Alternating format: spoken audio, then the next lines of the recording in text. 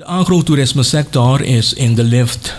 Door prioriteit te geven aan de ontwikkeling van grote agrotoeristische projecten zal het verlangen van de hedendaagse toerist om terug te gaan naar de natuur worden beantwoord. Elke toerist die een destinatie aandoet zal consumeren, zij het voeding, zij het informatie, zij het diensten. Met agrotoerisme komen al deze aspecten aan de orde. Het dichtbij brengen van de toerist naar de bron van zijn of haar voeding. Het laten participeren in groente- en fruitvelden, kippentelers, om maar enkele voorbeelden te noemen. Mensen in ontwikkelde landen hebben vaak niet de kans om door rijstvelden, bananenvelden, sinaasappelvelden te lopen en vers fruit te plukken van de bomen die zij kunnen nuttigen. Het is een hele ervaring om te zien hoe een ananas bijvoorbeeld allemaal heeft moeten doorlopen voordat ze in de winkelwagen terechtkomen.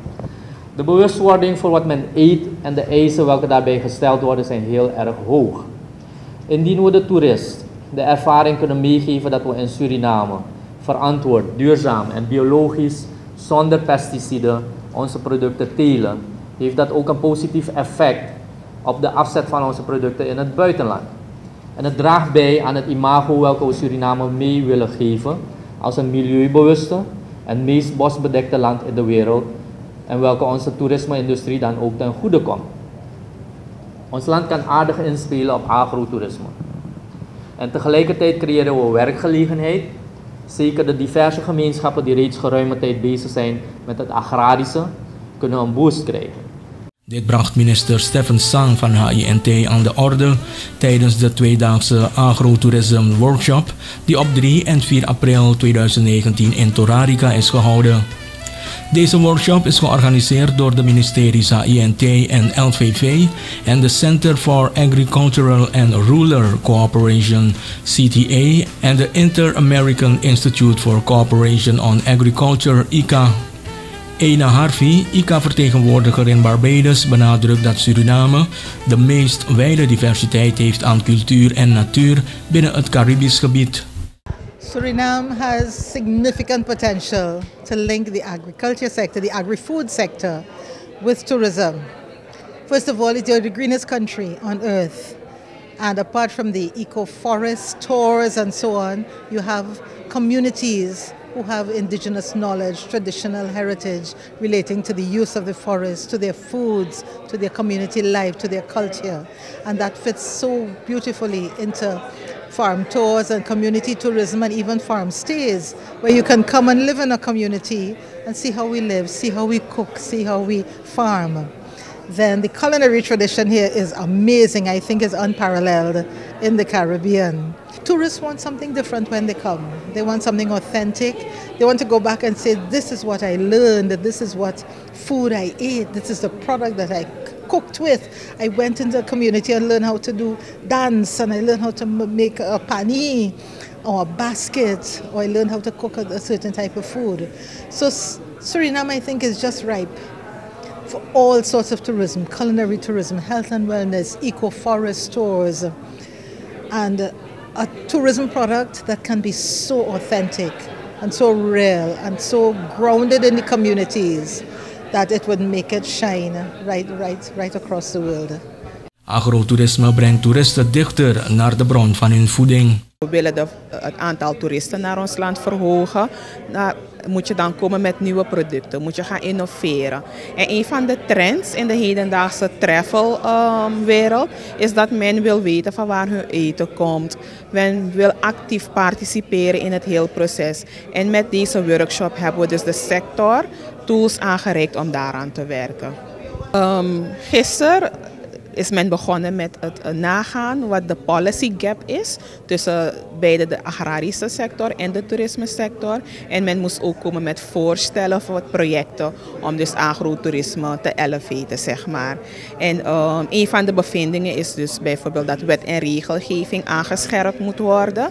Dat er een integrale aanpak moet komen. Dat er een agrotoerisme policy binnen de regering, dus niet alleen van één bepaald ministerie, maar dus een brede aanpak daarvan vereist is. De bevindingen zullen doorgestuurd worden naar de CTA.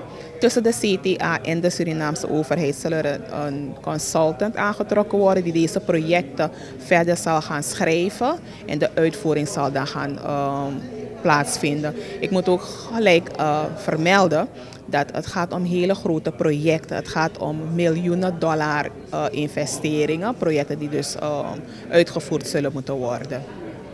Indien we de toeristen de ervaring kunnen meegeven dat we in Suriname duurzaam, verantwoord en biologisch zonder pesticiden onze producten telen, heeft dat ook een positief effect op de afzet van onze producten in het buitenland.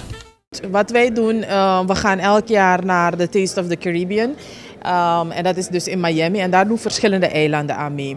De bedoeling daarvan is dat de jury, voorzitter van de jury daar zegt het ook mooi. Je moet de cuisine die je hebt geleerd van je moeder, moet je vandaag voor ons koken zoals je hem in de toekomst zou serveren.